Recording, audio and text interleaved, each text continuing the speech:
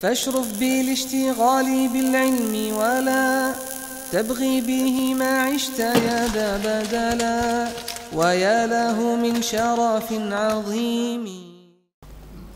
The Prophet ﷺ also said to Abu Musa al-Ash'ari, you were endowed with a mizmar from the mizmars of Prophet Dawood, peace be upon him. Here, the Prophet ﷺ said to Abu Musa al-Ash'ari, who narrated this hadith? He himself narrated it. He said that the Prophet said to me, لَقَدْ أُوتِيتَ, you have been given, Abu Musa, مِزْمَارًا مِن مَزَامِيرِ آلِ دَاوُد. Mizmar means what? A flute. But here it means a tune from the tunes of Nabiullah Dawood. Dawood's voice was beautiful, extremely beautiful. He had a very beautiful voice. Nabiullah Dawood. And you know the Zabur, the book that Dawood had was called Zabur, right? Zabur was only a book of dhikr. It wasn't ahkam one in there. It didn't contain ahkam. So it was only dhikr. So he used to read them. He used to what? He used to read it with a beautiful voice. Nabiullah Dawood. So Abu Musa al-Ash'ari hasn't got all of the voices of Dawood. Dawood's still better. But he said, Utita mizmar min mazamiri ali Dawood.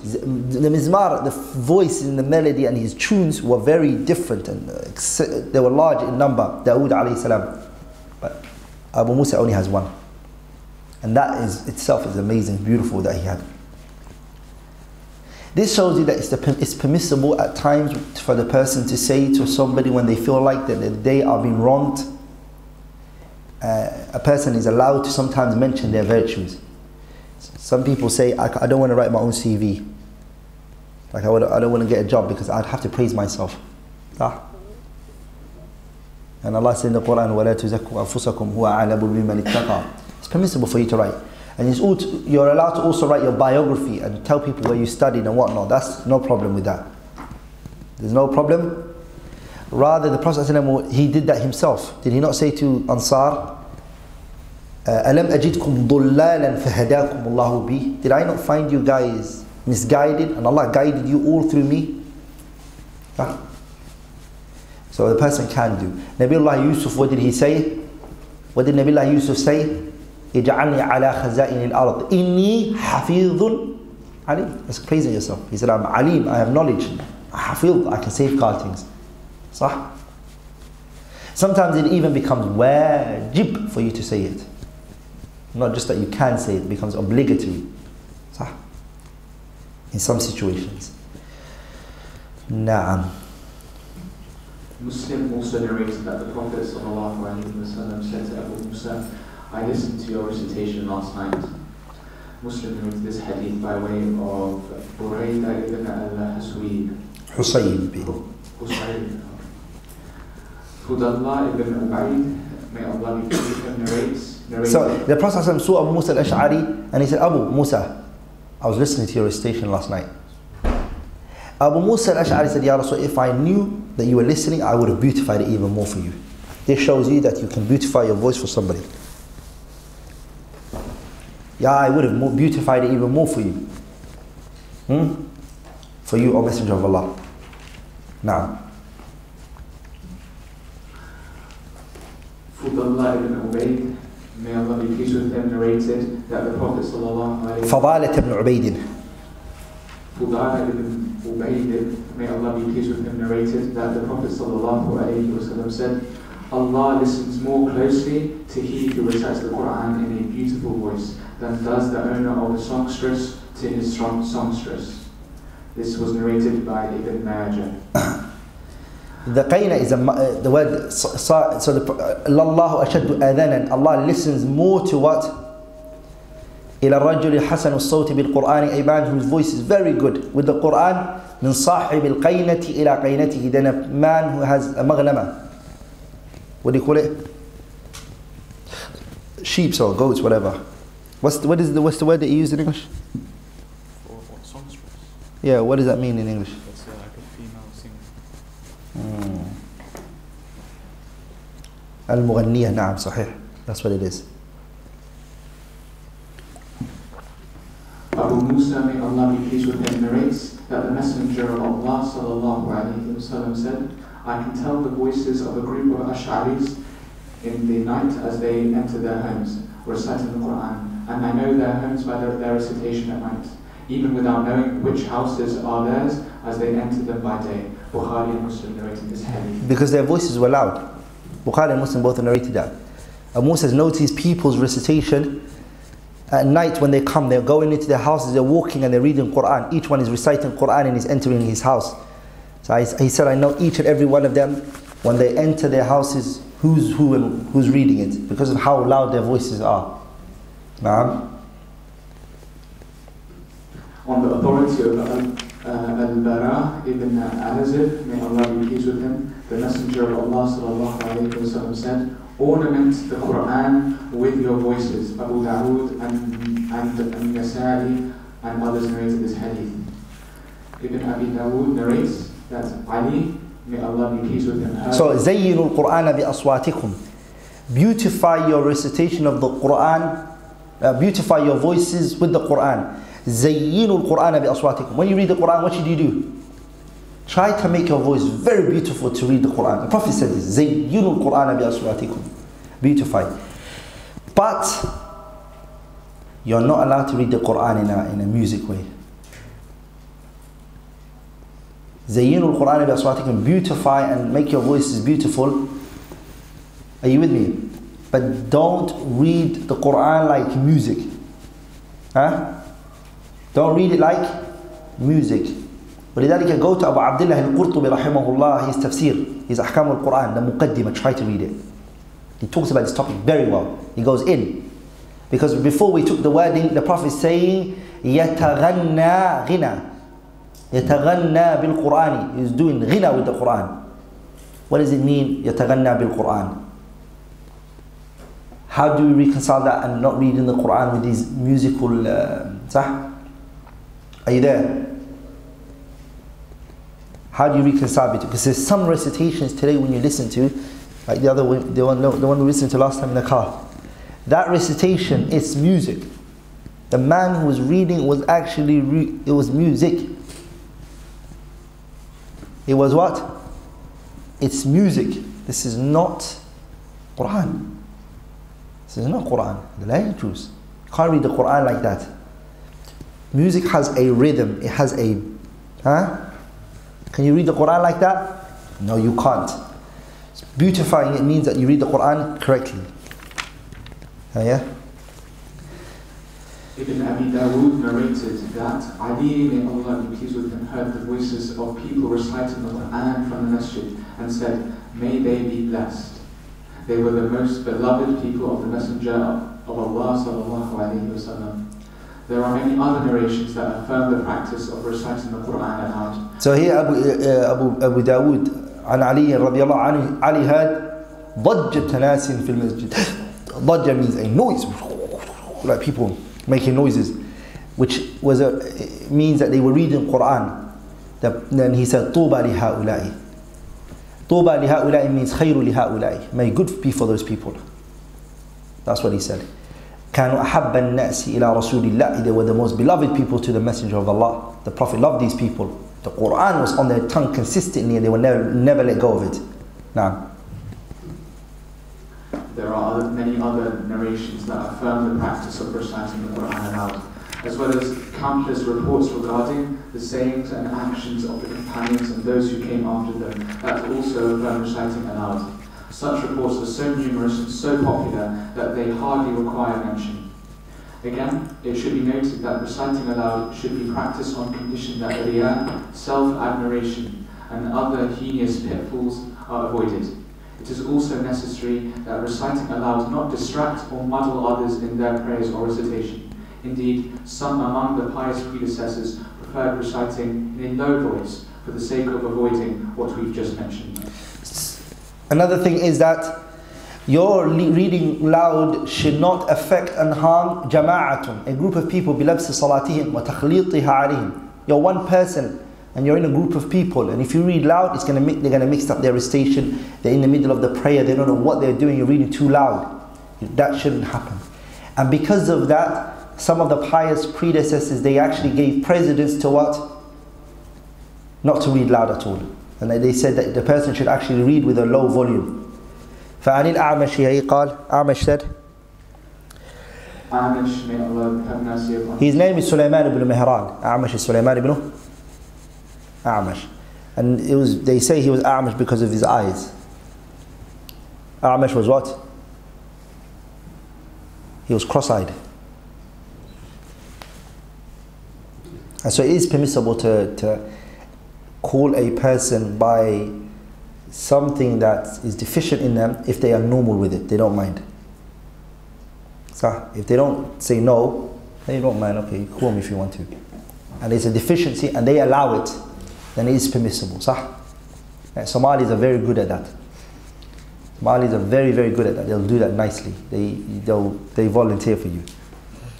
And it's hard because I realize when you fight against those kind of notions, it gets worse for you. Have you realized? So they will take a short person, they say Gabo. Gabo means shorty, short. So the guy is called short. And they will make sure that that name sticks. And the more you fight it, the more it's going to stick. The people enjoy it more. Somalis like when you fight something. If the guy is proper black, very, very dark, it's pitch black, they call him Noor.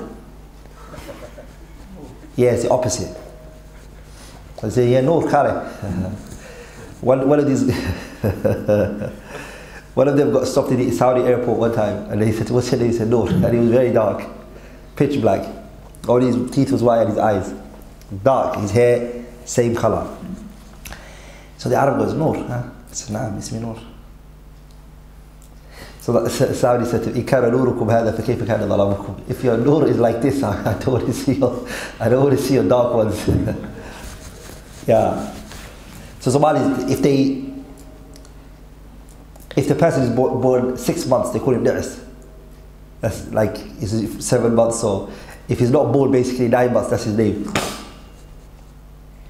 Everybody would know that you were born 7 months. It's gone, that's a long time. You don't look like they'll make sure that name sticks. So they're very, very good at that. If the person doesn't mind, are you there? He doesn't mind. He says, I don't mind. No, it's not a problem. Then, what do you call it? Then you can call them that. It then doesn't become a ghiba, it doesn't become backbiting. If the person says, I don't like it, don't call me it, then it falls under بِئْسَ الِاسْمُ الْفُسُوقُ بَعْدَ الْإِيمَانِ وَمَنْ لَمْ يَتُبْ فَأُولَٰئِكَ هُمُ الظَّالِمُونَ. You can't call a person by a name that he doesn't approve of. But a lot of the salaf, but if you're explaining a person and you don't know the name, and there's no way to explain that person, who? A brother that was there that day. Which one? Okay, the fat chubby one. And you have to do it to explain who it was, the chubby brother. Which one? The short one. No, there was 2 chubby short ones. And you have to keep distinguishing it. In this angle, it is permissible. But you have to stick to the need that is needed from it. That doesn't fall under backbiting as well. Are you with me? But other than that, the person should not call a person by a name that they have not consented to. No.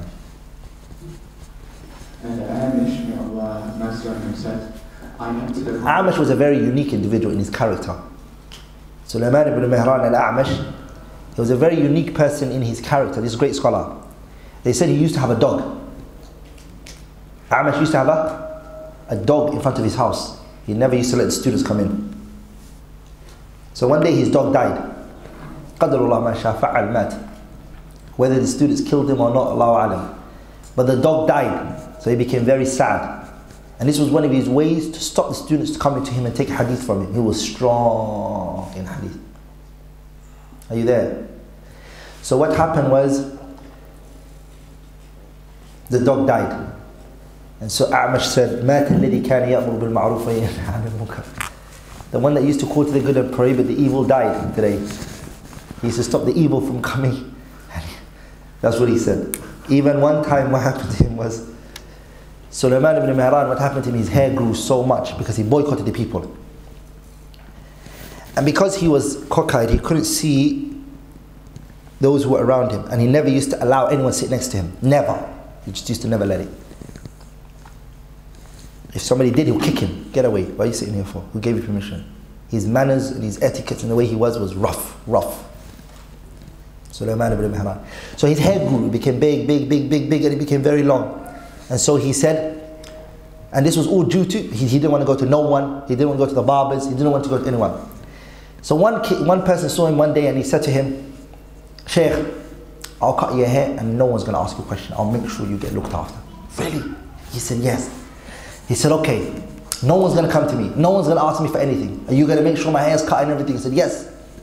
His hair became too long. So he took him, when his hair was halfway, and he cut half, and the other half is left, he couldn't stop. And he said, Wallahi, I have a question to ask you. He stood up, Sulaiman ibn Mihran, and he left, and he stayed a month with half of his hair. فَبَقِيَ شَهْرًا, he remained half of his hair. Also, he never used to be able to go home. Somebody would always have to take him, grab him by the hand, because again, he couldn't see properly. So one student said, Sheikh, I'll take you home today. Are you sure? Yeah, I'll take you. He took him. He went through a road that wasn't a normal route, and he brought him somewhere outside that wasn't where Sulaiman ibn Mihran's house was. And he said, Sheikh, I'm not going to take you home until you narrate for me. He said, what do you mean? He said, I'm not going to let you go home until you tell me hadith of Rasulullah. So he told him. He wrote everything. So they came, he said, okay, take me home now. So he grabbed him by the hand, and when he came to his house, he screamed. He said, Afif, he robbed me. Oh, what did he rob me? That's my log he's got in his hand. It's got all my stuff on there. So they went to the student, they checked, he had nothing. What he did was, when he was on the way, he passed it over to somebody to take it, keep it for me. So there's nothing that he had on him. So he's ajaib stories that are mentioned from him. Sulaiman ibn Mihran, rahimahullah ta'ala. May Allah have mercy on him. He said, I entered upon Ibrahim while he was reciting from the Mus'haf, when a man asked him for permission to enter. He, Ibrahim, then covered the Mus'haf and said, I don't want this man to think that I recite all the time. Sa'am, na'am. So A'mash rahimahullah, a man entered onto him. He said, دخلت على إبراهيم وهو يقرأ في المصحف فاستأذن علي رجل فغطاه وقال لا يرى أني أقرأ كل ساعة. Are you with me? Sulaiman ibn Mihran is who? Al-A'mash. Who is Ibrahim here? Ibrahim al-Nakha'i. The thing with Ibrahim al-Nakha'i was what? He was one-eyed. Sulaiman ibn Mihran was cross-eyed. So one day they were both standing together. Together they were talking, and Ibrahim al-Nakha'i said to Sulaiman ibn Mihran, A'mash, let's just go home. Because when people see us, they're going to say the cock-eyed and the one-eyed are chatting. And they're going to backbite us, and this is going to make them accumulate so many sins. He said, no. This is A'mash. No. Let them backbite, and let them gather every sin there is on the face of this earth. That's what he wanted. So Ibrahim al-Nakha'i, he said, Al-A'mash said, دخلت على إبراهيم, I entered onto Ibrahim, يعني إبراهيم النخعي, وهو يقرأ في المصحف, he was reading from the Mus'haf. فاستأذن علي رجل, a man asked permission if he can enter onto him. فغطاه, so he covered his Mus'haf, and when he said is, لا يرى هذا أني أقرأ كل ساعة. I don't want this man to come and think to himself what? That I read every hour and every time. Pay attention, my beloved brothers and sisters. Allahu Akbar. Something like this happened to who? Something like this happened to one of the Tabi'een. In the long hadith Sahih Muslim, hadith ibn Abbas, where the Prophet ﷺ, you know the hadith that a person will enter Jannah بغير حساب ولا عذاب, without any accountability. Do you know that how that story started? Ibn Abbas, he said to the companions, he said to one of them, من رأى منكم, who were from amongst you last night saw the eclipse, right? And then one of the Tabi'in said, Ana, me. I did. Look what he said straight after that. I saw it last night. ولكني but لم أكن في صلاة. I wasn't praying. لئلا يتوهم. When I looked and I saw the eclipse last night, I saw it, but wasn't because I was praying. Don't think that. ولكني لدغت. But I was bitten by an animal. And so he said, what did you do? La, this is not Ibn Abbas, Sa'id ibn Jubair. They told Sa'id ibn Jubair asked this question. Sa'id ibn Jubair asked this question, not Ibn Abbas, sorry. So he said, Sa'id ibn Jubair said, what did you do then? And he said, Istarqaytu. I asked for ruqya. And he said, who told you this? And he said, I asked Sha'bi. And he said, what did Sha'bi say to you? And he told him what he told him. And he said, greatness be for the one who stops at what he hears. Meaning good, what you did was you had evidence, you took it. ولكني سمعت ابن عباس يقول, I heard Ibn Abbas رضي الله عنه said, يأتي نبي, a prophet will come the day of judgment and this, and then another prophet will come and this, and then then he said the hadith, ويأتي نبي, and then a prophet will come, وليس معه أحد, والنبي ومعه رجل أو رجلان, and then فيأتي, then will come a people يسد الأفق, they will cover the horizon, all of it. And then the Prophet ﷺ would say, I thought it was my people. فيقال لي, it would be said to me, هذا موسى وقومه, this is Musa and his people. ولكن انظر, but look towards the other direction. And then I see a people who are larger in number, more in number, quantity is high. And then it said to me, هذا قومك, that's your people Muhammad. فيهم, from amongst them is what? 70 يدخلون الجنة بغير حساب ولا عذاب. 70,000 who are going to enter Jannah without any hisab or adab. Bayhaqi narrated a powerful hadith, which is that the Prophet said, وَلِكُلِّ سَبْعِينَ أَلْفٍ, every 70,000 from those 70,000, there is another 70,000. So the number is very large.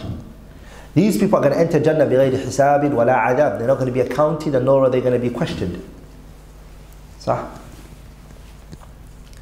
Then the Sahabas, they sat amongst themselves and they said, who are they, Ya Rasulullah? Now this Prophet's gone. They're amongst themselves, who are these 70,000 who are going to enter Jannah? No question, nothing, just straight to Jannah. How? Who are they? So a group of said, هم الذين صحبوا رسول الله. The ones, it's us, the companions, we befriended the Prophet. Another group of said, لا, هم الذين ولدوا في الإسلام. It's the ones who are born Muslims. Yeah? The ones who are born, billahi alaykum, look at the virtue. Being born as a Muslim is a virtue. You find some people saying, I'm a reaver. They love to jump on that.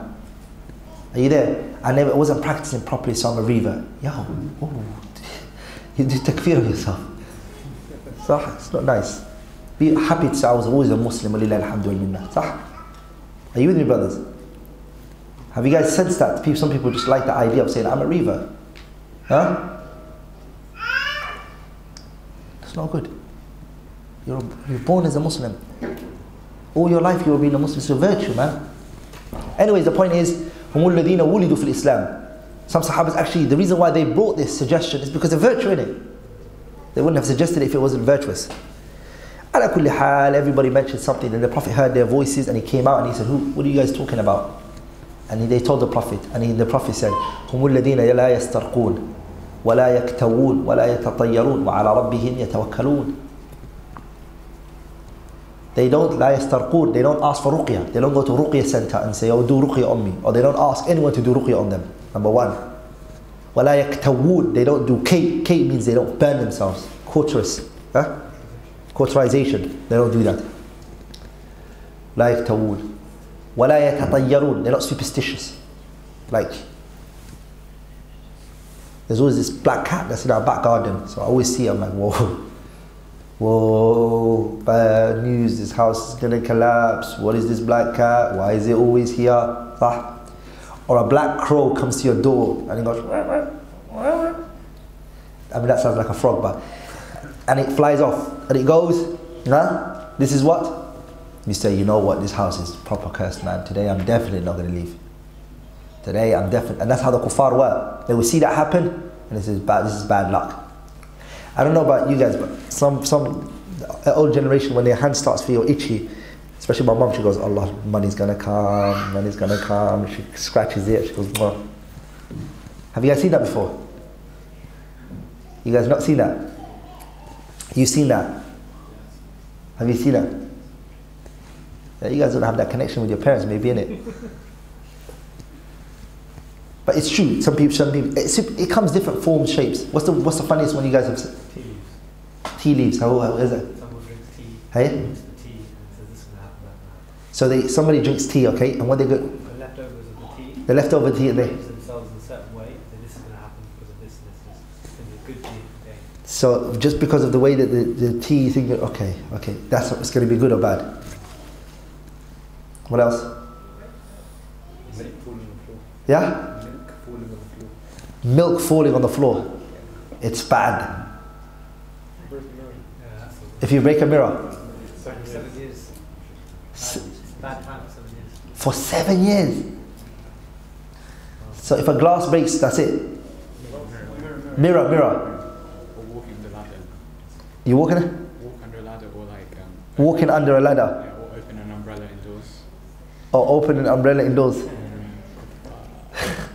They do takfir. The white people do this. Oh, these are the white people. No, I want the Muslim ones. Oh. I've heard all of those kuffar ones. I'm saying that these Muslims do this. Spiders. What about spiders? If you kill a spider, the spider will come to you. It will come to you. No, like you get cursed if you kill a spider. It will curse you. The bigger the spider is, The more blessing it is. Whoa. Spiders. Yeah. Anything else you had? Go ahead. Come to the Somali community, show us some stuff. I don't know what's the one, but I saw this Eid, like, you paid it. Hey? And I asked, why was that? It's the first payment. They you paid the first payment. The first payment. So when you give them, when you buy something from the first payment, they kiss it. If it's a lot, that day there's going to be a lot of money. If it's little, that money is going to be a little. Yeah, they believe that. That's what they say. What about you? Sunnah in your house every day, all day. Yeah, kitab, sunnah, kitab. That was my house. Oh. The worst one I've heard. The worst one. Pakistan. You know, men that imitate women. They make dua. Yeah, I've heard that one as well. The men that dress like women in Pakistan, when they come next to you, you have to give them money. You have to. If they curse you, you're finished. The people are scared of. Yeah, I heard that from many people. Yeah? People invite them to wedding because they can curse you, yeah? Wallah. Yeah, so they don't curse you. They'll curse you if you don't invite them at the wedding. أعوذ بالله من الشيطان الرجيم. There's one Hey? when they hear the adhan, Hey? they take their hands and kiss their eyes because they believe that will make them eyes strong, never go blind. They'll never go, yeah. See if you cut scissors, if you just do that to them, Hey? there's nothing to cut. Hey? You say it's gonna like cut family ties. So if you just do this, if you do this with the scissors, but you're not really cutting anything, that means you're cutting family ties. This is a big fight. And if you shake your leg, Hey? it's gonna put debt on the house. It's gonna put a dent in the house. And they say if you pour salt on the floor, on the day done, you have to pick up with your eyelashes. You're gonna have to pick it up with your. You have to pick up with your eyelashes. You heard that one as well? Imran's like he's memorized it. He's like, shall I start? When you leave, you go on holiday, If you leave you go on holiday, and you go on holiday, they make good and walk under the Quran. they make. Good and walk under the Wow. That's his name. I'm people even get practices. Even in secondary school, remember, I don't know about you guys, but my secondary school, Fortismere in North London, we learned this thing which is that you never go under boards. Was it like that for you guys? Boards, yeah, you never go under it. The ladder, yeah. What was your reason that they told you when you were in secondary school? They used to call it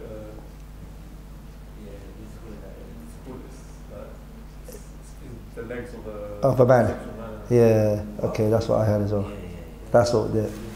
That's not superstitious. That wasn't superstitious. That's just jahiliyyah. حمقاء. لا بأس. That's it.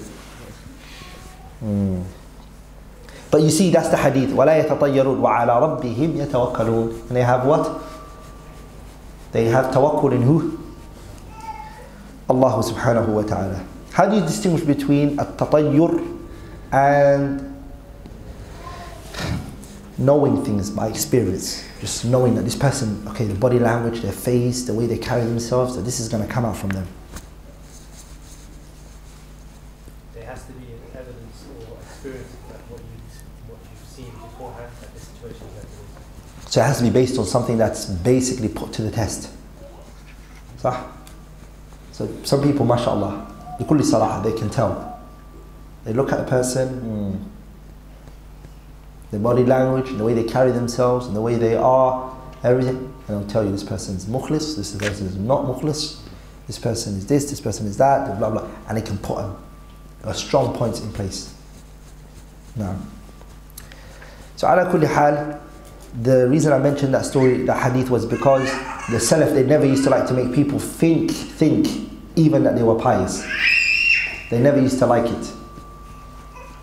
Now, if they thought that their people might perceive them in a particular way, they would make sure that they tell them that that wasn't the case. Now, AbdulRahman once narrated, I was sitting with the companions of the Messenger of Allah, peace and blessings be upon him, and may Allah be pleased with them, when someone among them said, "Last night I recited such and such." They replied, "This is your reward for it." Those holding the opinion that recitation meaning you're not going to wait for a reward the day of judgment. Why do you have to tell the people? That's what he's trying to say. Why are you telling people that how much you read? Doesn't matter. But if you're doing it to encourage others and there's another purpose behind it, then فيه خير. الدال على الخير كفاعله. If you're competing with somebody and you're learning with them and you're studying with them, and you tell the sister, "Look, sister, this is how much I memorized last night. How much did you memorize?" "Okay, I'm beating you." "Okay," and then there's that competition going on. فيه خير. That's good. Okay. Those holding the opinion that recitation should be in a lowered voice take as proof the hadith narrated by Uqba ibn Amir. May Allah be pleased with him. Uqba ibn Amir.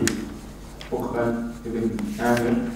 May Allah be pleased with him, who said, "I heard the Messenger of Allah sallallahu alayhi wa sallam say, he who recites aloud is like he who publicizes what he gives in charity, while he who recites quietly is like he who conceals what he gives in charity." This was narrated by Abu Dawud, At-Tibyaan, and An-Nasa'i. At-Tibyaan classified it as Sahih. At-Tibyaan, commenting on the above hadith, said, "This means that a person who recites silently is better than one who recites aloud, because giving charity while concealing it is better than to give it while announcing it, according to the scholars." He also said the scholars have understood this to be the meaning of the hadith, as this will keep the reciter safer from falling into boasting, just as one who conceals his charity is safer against falling into boasting than he who announces it. The above mentioned hadith all agree with what we have explained at the beginning of this section, namely that if the reciter fears falling into that which he wants to avoid, bragging and self-admiration, then he should not recite it aloud. But if he feels safe against these pitfalls, then reciting aloud is much better. If the recitation is in a gathering, however, announcing it becomes more recommended for the reasons we have already mentioned, and so that the benefit extends to other individuals, and Allah knows best. Inshallah, we'll take a 15 minutes break, inshallah ta'ala.